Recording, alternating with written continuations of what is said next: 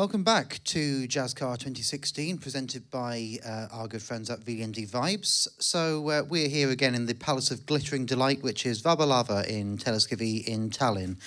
And the green tea is brewing, the ukulele is tuned up, so let's welcome Becca Stevens.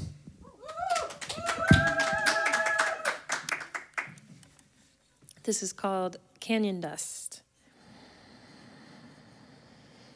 Although you may have thought that you did right, your selfish choice to leave 3 hedging eggs has made a canyon in our chest. Your precious nest has 3. We shoveled dirt and seeds of trust we've made from canyon dust to fill the void you've made in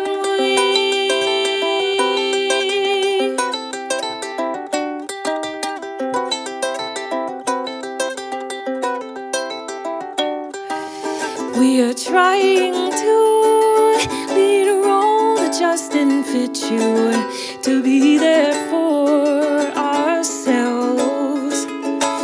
We are learning to fill the shoes that you never wanted. You threw them away, threw them away, threw them out. That you did right, your selfish move to flee 3 fledgling birds has made a canyon in our chest. Your precious nest was 3. We shoveled dirt and seeds of trust we've made from canyon dust.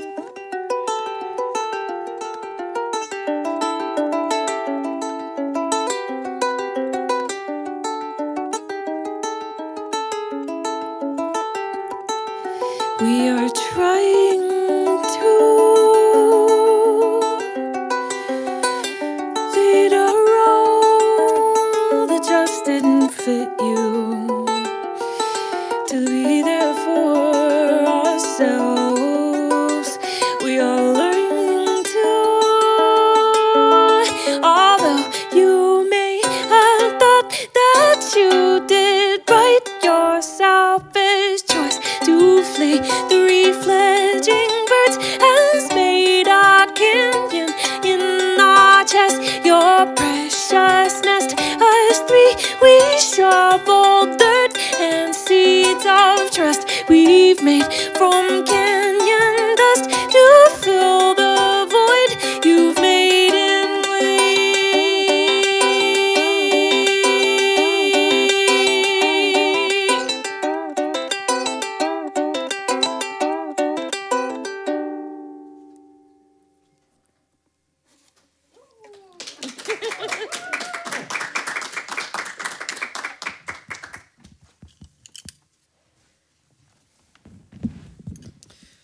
Well, Becca Stevens, thank you very much. That was awesome. Thank you. So so you're from North Carolina originally, yeah? That's right. Is that where you live now? Nope, I've been in New York in various boroughs for the last almost 15 years. So. Okay, because North Carolina for me is where people like Whiskey Town and Ryan Adams have come from. Has that kind of alt country sound influenced your music at all? It sounds like it probably has. I would say that especially Appalachian folk music has influenced my music. My dad raised us on like bluegrass and Appalachian folk music. And you still look back at that sort of folk scene, that Appalachian folk scene for inspiration now, or do you look at other things as well for inspiration? Definitely, Appalachian folk, bluegrass, and also Irish folk music always inspire me, and also so does West African music and all kinds of classical music and like current indie pop and. Yeah, I love music. Well, yeah. And one of the great things about Jazzkaar is that there's such diversity of music here. I mean, did you get a chance to listen to any of the concerts last night, or have you just come in? I did, yeah. I went to Al Di Meola's concert last night in the big hall, and it was beautiful. I mean, it's the fact that you can have traditional jazz alongside modern jazz alongside would you call it country or folk? What you're doing? I don't know. What would you call it? Maybe it's best not to put it in a box, but. You worked with Snarky Puppy beforehand, and that's a group that's really, really popular in Estonia. I've heard so much about it. Has your work, your collaborations, your working groups influenced your solo work, do you think? I would say so. I think that all the different permutations that my music takes me influences my solo music in some way. And I would definitely say so. Okay.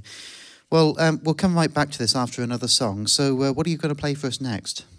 I was thinking about playing something brand new for you. Oh, wow. Yeah, I have a new body of music that I'm working on that I'm going to be recording later this year. And I was thinking about playing one of the songs from that. So has this ever been before heard? It's been heard, but it's never been recorded. And I've only performed it a small number of times. So Viljandi Vibes and Jazzkaar has an exclusive today. Live session with Becca Stevens. Let's hear the new track. Okay.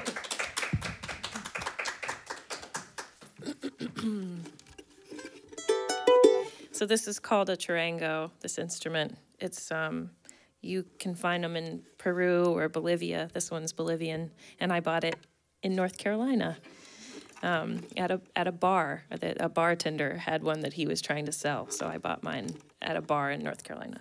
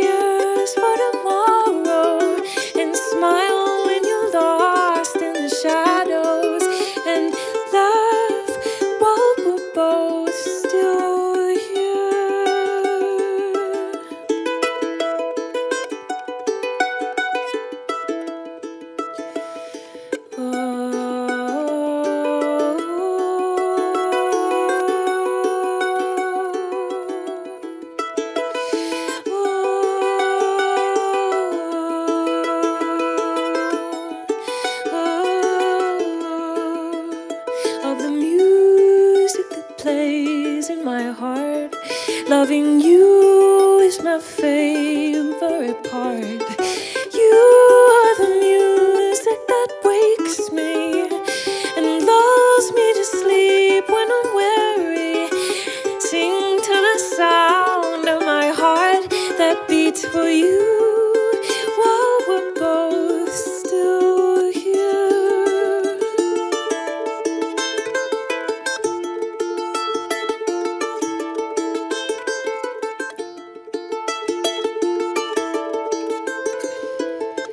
Time schemes to cloud our dreams when we're apart. Different wings chasing different things with separate hearts. Time schemes to cloud our dreams when we're apart. Different wings chasing different things with separate hearts. But our love is traveling with me, strong as the will of my heartbeat, and calm as I am when you hold me, loving you while we're both still here.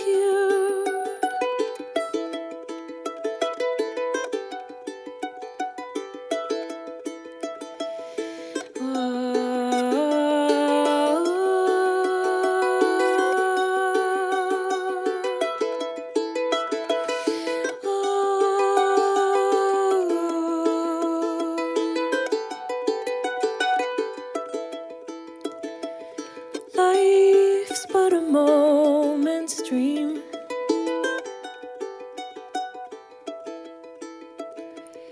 Life's but a moment's dream.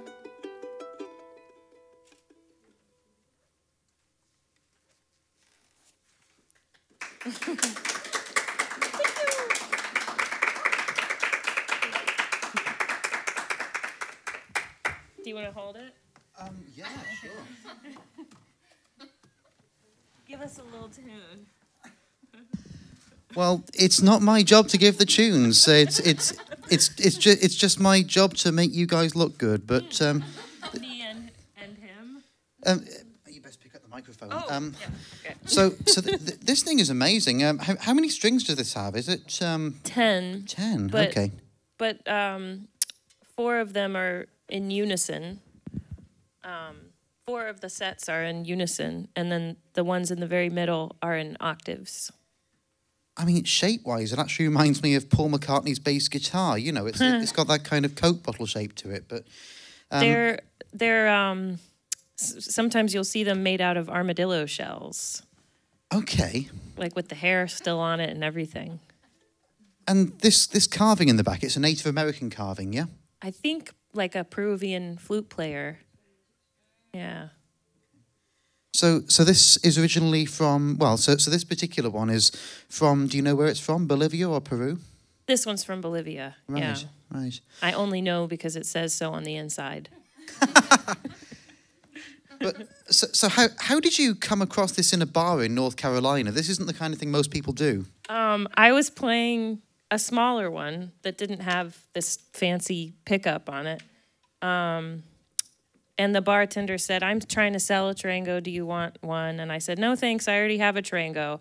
And then he said, "Yeah, but mine's really special. You should see it." And I was like, "Okay, fine."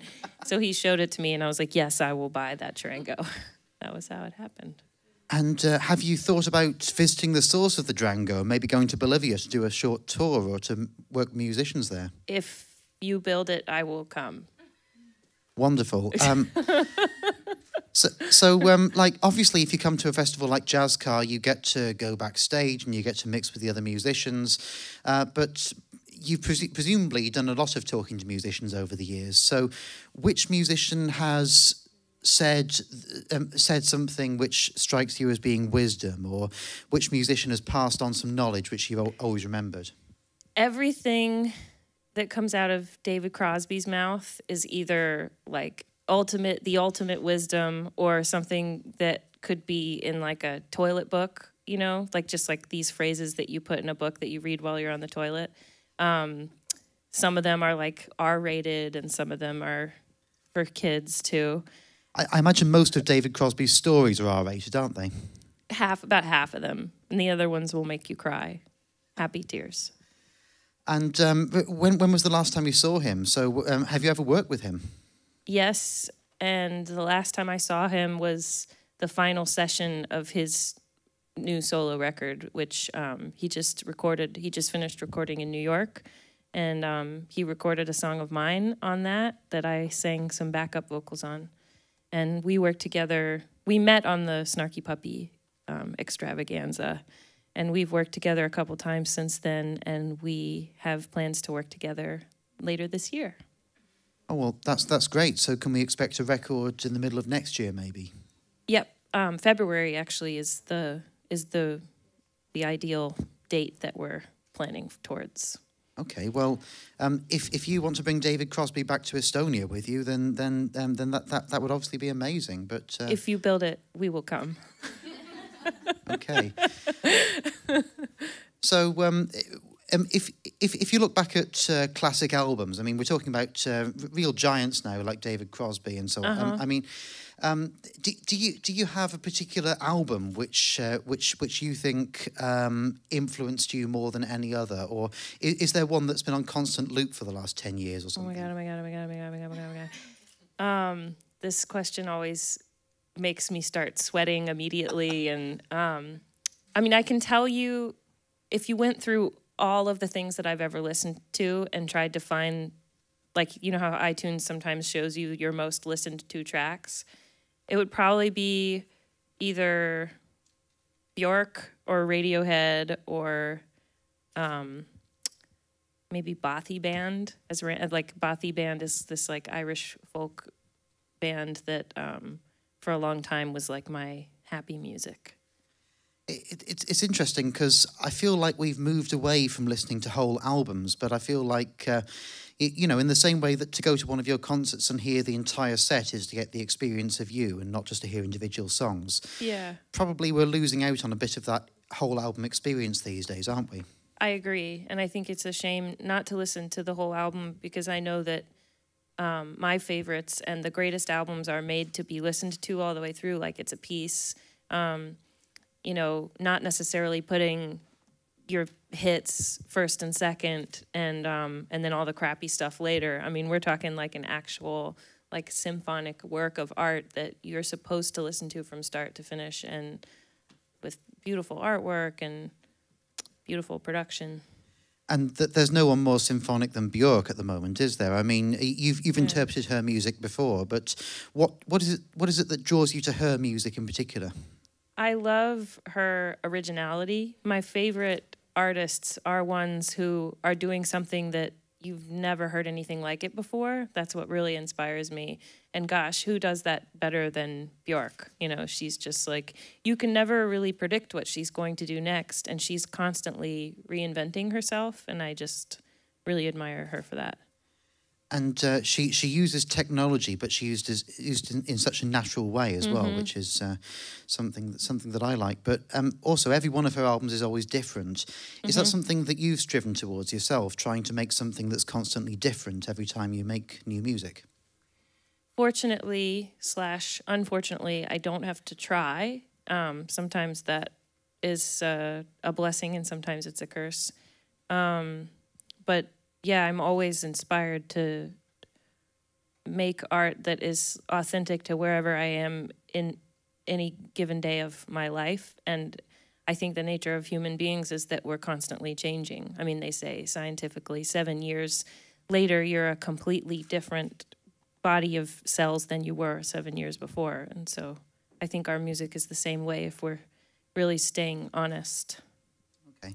So in a minute we'll hear another song from you, but you seem to go for quite a stripped-down sound. It's I mean, there is a trend in folk these days to go for technology, to loop things and to use computers, but it seems from listening to you like you've almost gone the other way. Is that a deliberate attempt to get back to the roots of where folk came from? Well, I mean, if you listened to one of the records, like for example, the most recent one that I did is not so stripped down and in fact has like a lot of really intricate layering.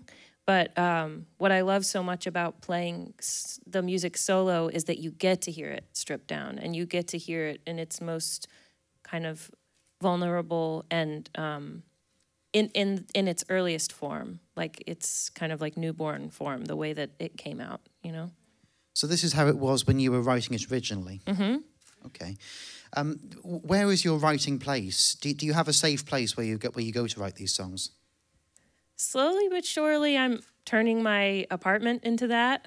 But when you're home, there's often more distractions than if you have the opportunity to like go somewhere and shut internet off for a few days. I went once to my aunt's house in the mountains of Northern Virginia, and I was like up in the mountains and had a fireplace and no distractions, and that was some of the most productive writing I've ever had. I also really love writing by the ocean, but you know, I can't just snap my fingers and Yeah, I was going to ask about New York because obviously New York is not it's not anywhere near nature. So how do you get that natural vibe back to your music when you're in New York and you're trying to write there? Put some plants in your apartment, I guess. But it's a bit like different. drop some sand on the floor, and it's a bit different to being by the lake or by the ocean or something, isn't it? Very much so. Unfortunately, I think if I often feel like if I had an apartment that had windows that looked out onto like a green field or an ocean or a lake or something, that I would just wake up and write music every day. but grass is always greener. So that's your dream, to find a country home or somewhere by the lake where you can live in the future? Or instead of buying a home, to keep all that money for vacations twice a year, like, you know, like Europeans do. Sounds like an awesome plan. All right, well, thank you so much for chatting to me, Becca. Yeah, and thank you. This is Jazzkaar 2016 with Viljandi Vibes, and we're talking to Becca Stevens, who's going to play one final tune. So what are you going to play for us? I'm going to play Traveler's Blessing, which is one that is inspired by my Irish music upbringing that we were talking about. And yeah, it's from my album Weightless.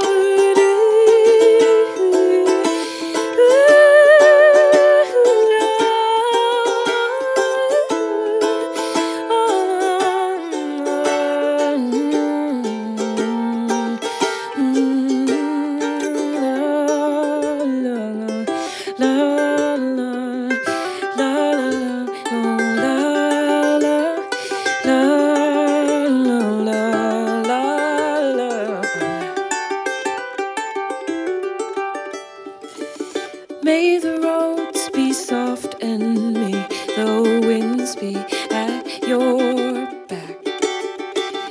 And may the sun remind you of the answers that you have. And may your steps be blessed so they will know which way to go. And may your mind be empty so your heart can overflow.